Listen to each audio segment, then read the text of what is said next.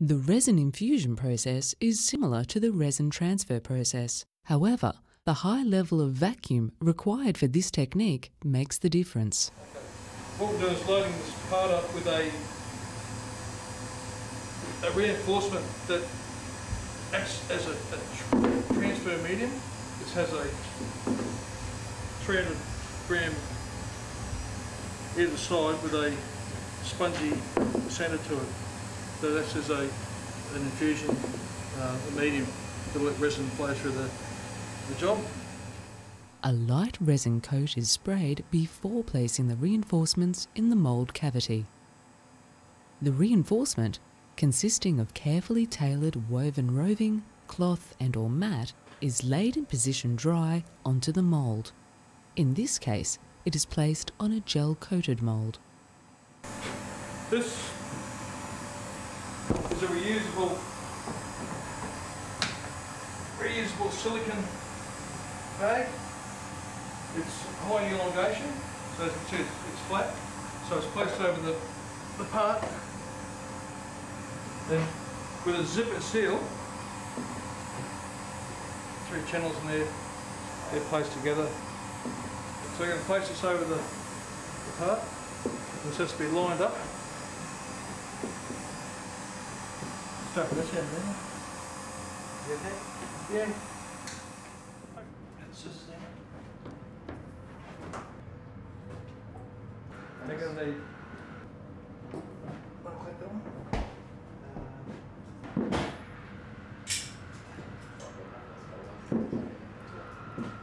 After sealing, a vacuum is introduced so that the flexible mould takes the desired shape.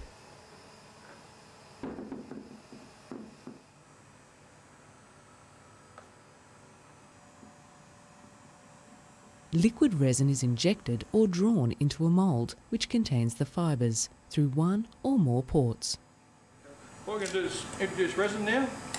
This is a modified polyester resin that has a lower viscosity. Laminating resins have a centre poise that's say around 600 to 800 range, where this on typical infusion resin would be anywhere between 150 to 200 centre poise. This particular resin is 220 centre poise. So as I said, with that initial introduction,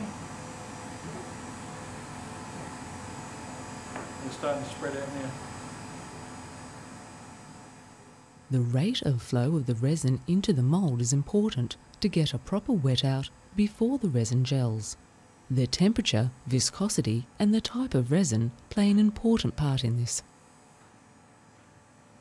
Right, following on from the infusion process, we've got the part and now we have to demould it.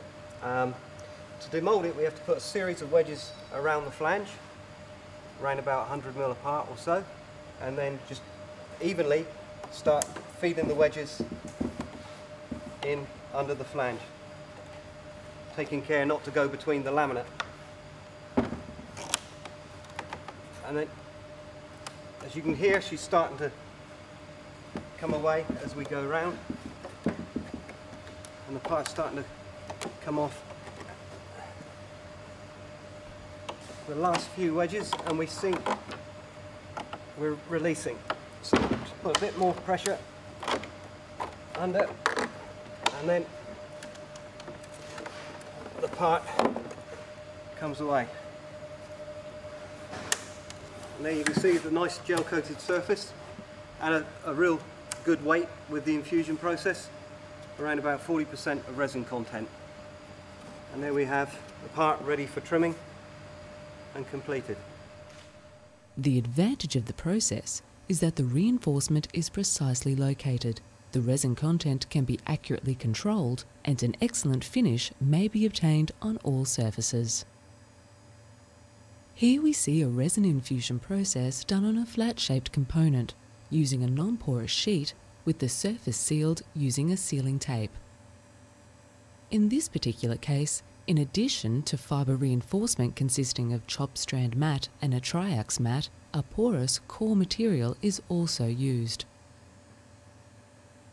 Once the materials are placed in position and covered with the sheet and sealed, the vacuum is drawn between the moulding plate and the cover membrane with controlled pressure. Upon achieving proper vacuum, resin is supplied to the infusion system, drawn in by the vacuum.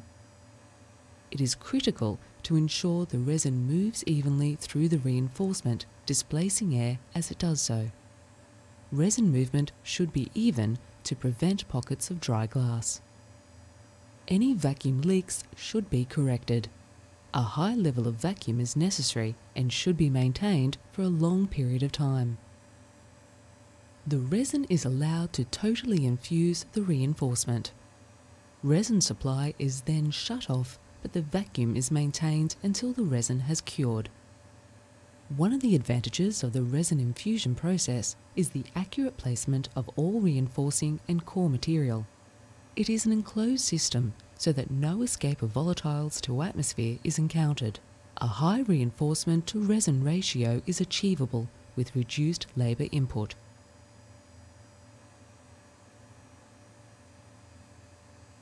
However, it needs resins with longer gel time, and there is risk of air voids if the resin path is not correct, which may result in scrapping the total part.